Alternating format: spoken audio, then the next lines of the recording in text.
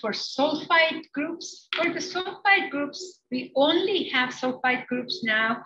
The specific ions, to my knowledge, that we have in this mixture is iron, chromium, and manganese. So based on the procedure, which is asking to add 20 drops of the mixture containing all three ions into a test tube with the 20 drops. And I just need 2 more drops. You can also count if you like, or just trust me. I have 20 drops of the sample in it. I'm going to add 10 drops of the sodium hydroxide solution. Based on the procedure again, 10 drops of sodium hydroxide. 1, 2, 3, 4, 5, 6, 7, 8, 9, 10 drops of sodium hydroxide.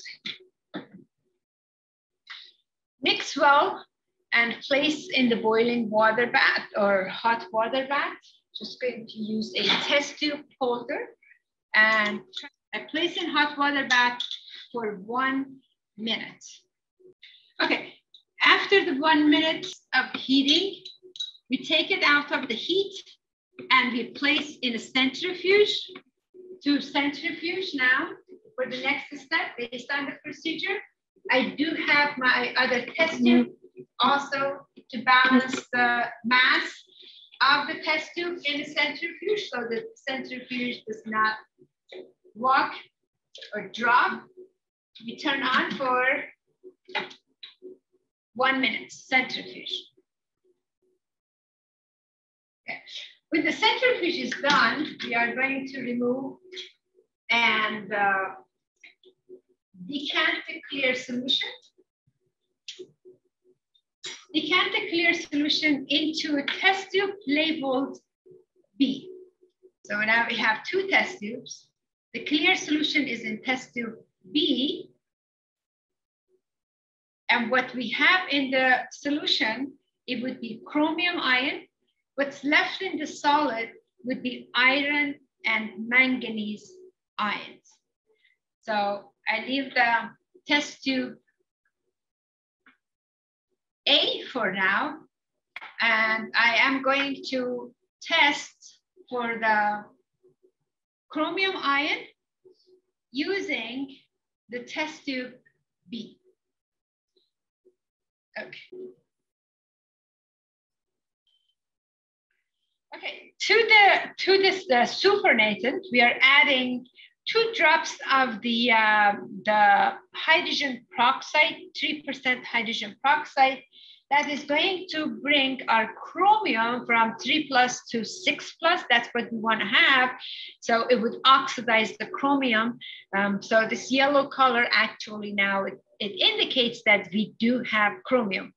But to confirm the presence of chromium, we want to add, next step, based on the procedure, we are going to add barium chloride. If we add the barium chloride, we expect to get a yellow color precipitate.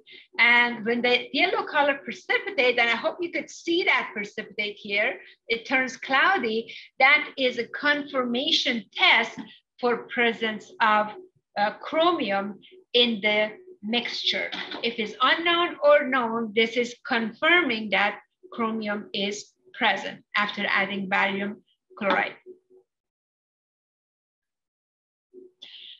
Okay, now that we confirm presence of chromium, we are going back to test tube A, where we had the solid, which was the hydroxide precipitate of iron and manganese.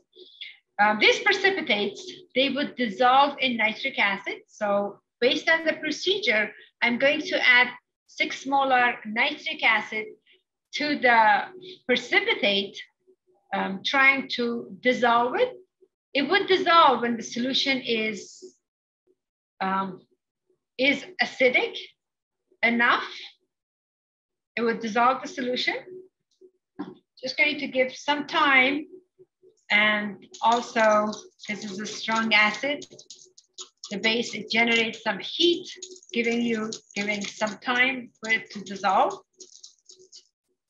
I have to add enough until is dissolved completely. I have both iron and manganese in the solution. Now,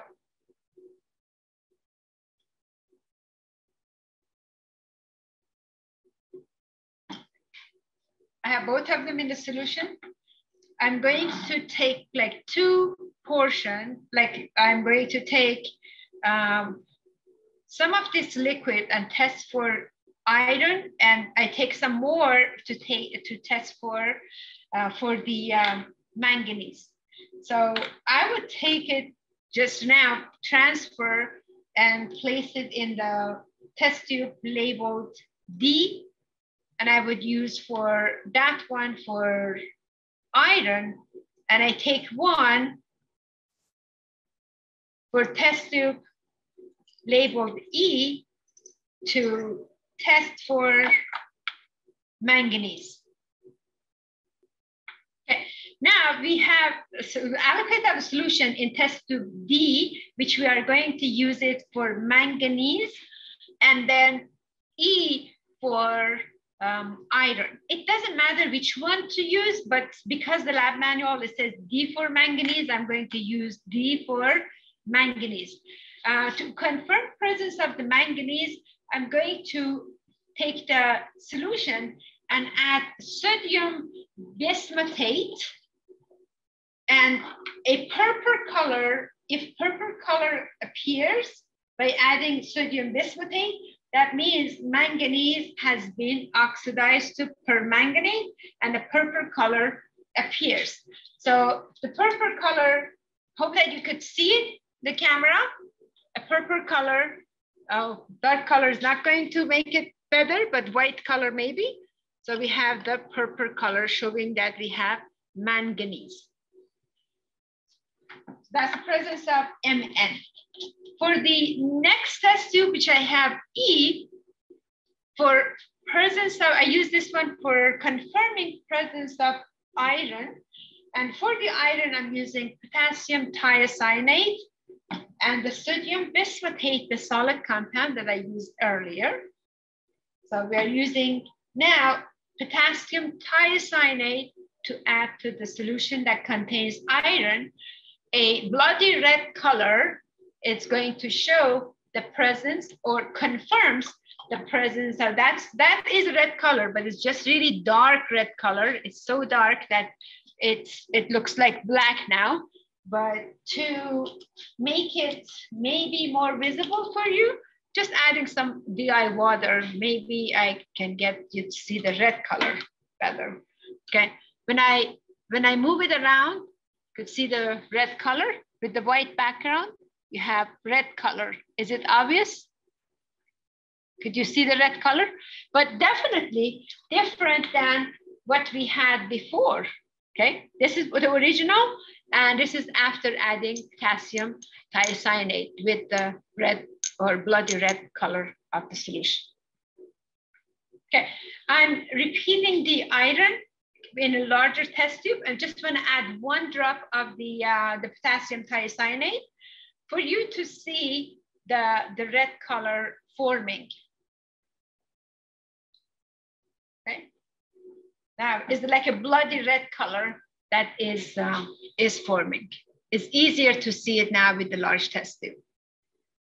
And is on the wall also, it looks like red color, right? Okay, and that's the end of this experiment. Record your observation carefully, and then you complete your data sheet for it. Great. This one shows much better red color.